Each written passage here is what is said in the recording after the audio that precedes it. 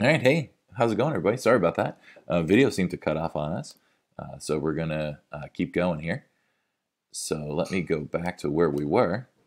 We had just finished talking about this pattern increasing, and we talked about how the digits, or I don't know if you heard that in the last video, that the digits here in the ones column also repeat. So we know that all of these terms inside this sequence are odd, that the terms inside the sequence are always decreasing because it told us to decrease. And another observation is that all of the terms in the ones column repeat. So 5, 1, 7, 3, 9. 5, 1, 7, 3, 9. And they just keep on repeating. So let's take a look at the work you're going to have to do today. This is going to be similar throughout all of the first, I think, how many problems was it? 16 first problems. All are exactly like these two that we're going to do. And then the rest of the problems that you have, I think there's 5 word problems and there's 1 multiple choice. So when we extend the pattern by 4, then write an observation. So let's take a look at this. Our pattern is going to start at 8. So let me get out a writing tool here. Let's pick a color. Let's go. I like the orange. So if our pattern starts at 8, and the rule is we're adding by 7, so then all I have to do is add 7 to each number. So what's 8 plus 7? 15. And then if I add 5 more, I get to 22. And if I add 5 more, I get to 29. And if I add 5 more, I get to 36. All right.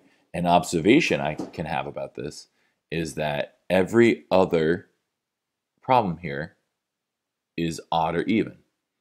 Odd, odd, even, odd, even. I'm sorry. Even, odd, even, odd, even.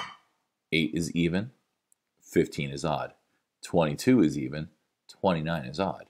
36 is even, so the very next number I would have was odd. So an observation I can have is that as this extends, the terms alternate between even and odd.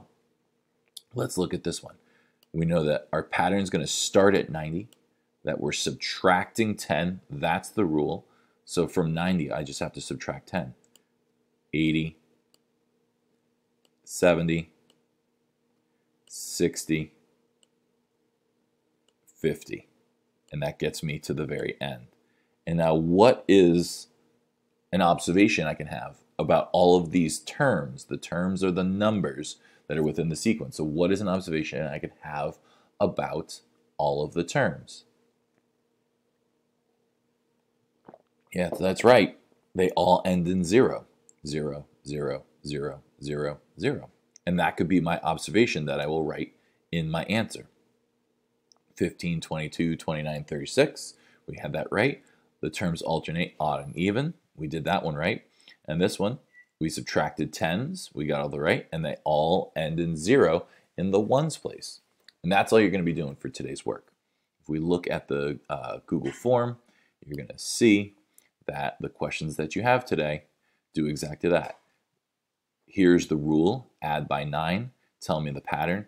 In the answer box, you're going to have to just write the actual numbers. You're not going to type, like, if the number was 3, you're not going to write THREE. You're going to write the number 3, comma, space, the next number. And you're going to do that for each of these. So it's going to be a number, comma, the space button, another number, comma, space button. And you have to fill in all 4 digits. Then you're going to have to write an observation about the pattern.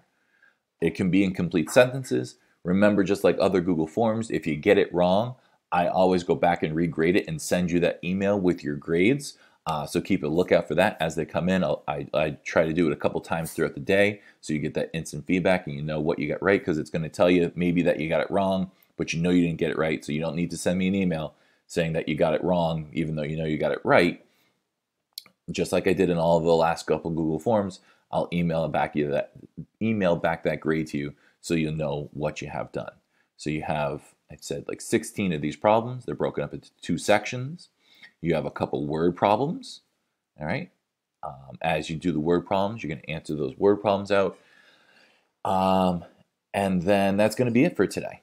So make sure that you keep up with all the science work that Ms. Davis is posting, because I know she's putting a lot of work into that project. So make sure you're doing all that. Keep up with all of your language arts work for Ms. Keogh. Make sure you're keeping up with all the math work for me. You're going back and you're checking any past work that you haven't gotten done. Get that all done. Like I said, we have a quiz on Friday.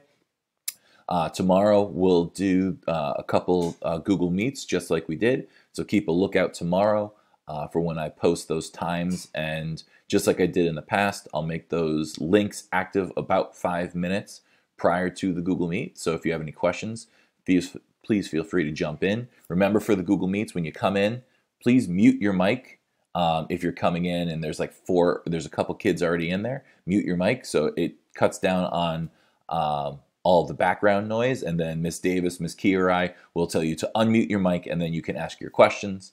If you want to stick around, please feel free tomorrow to stick around during once we answer your question. Just make sure that you mute your mic after you're done, but we'll remind you that of tomorrow.